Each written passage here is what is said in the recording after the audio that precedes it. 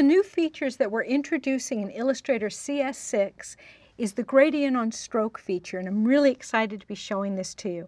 Let's take a look at how this works. Here I have 3 objects created, all with a black stroke.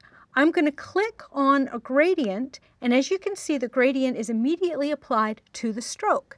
That's new, that's really exciting, but the real magic happens here.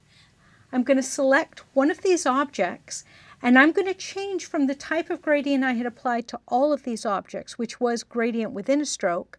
I'm going to choose this option, gradient along a stroke. As you can see, the gradient follows the stroke's path. For the third object, I'm going to choose this option, apply gradient across stroke. And now the gradient goes across the object's path. Let's take a look at what this feature looks like in the hands of a real artist.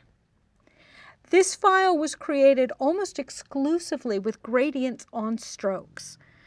Let's take a quick look at this file in outline mode, and you can see that these are almost all strokes. Let's look in preview mode again, and I'll zoom in on some of the objects, and you can see, yes, they are strokes with gradients applied. I can't wait to see what you do with this feature.